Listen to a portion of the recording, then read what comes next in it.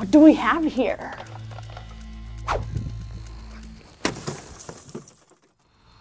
I just couldn't finish in time. I'll never be good at math.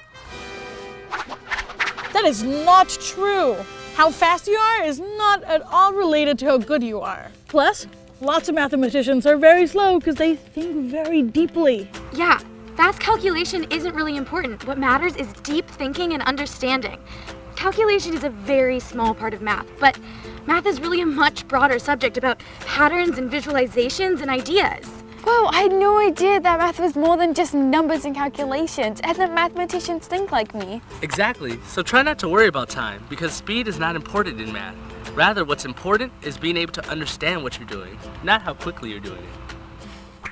I really didn't like math in middle school. When I had a sheet in front of me of arithmetic and multiplication and division questions, and I had to finish them in a really short amount of time, I completely froze up. My sophomore year of high school, I took a geometry class. My teacher really valued the way I was thinking, and that really changed my idea of what math could be for me.